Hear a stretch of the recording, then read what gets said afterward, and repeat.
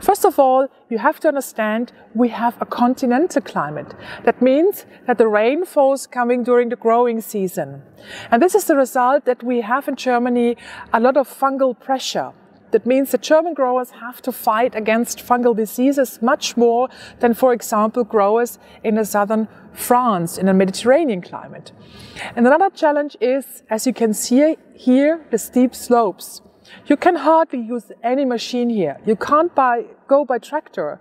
You can't mechanize these vineyards. So you have to do a lot of handwork, which is another challenge for many premium growers.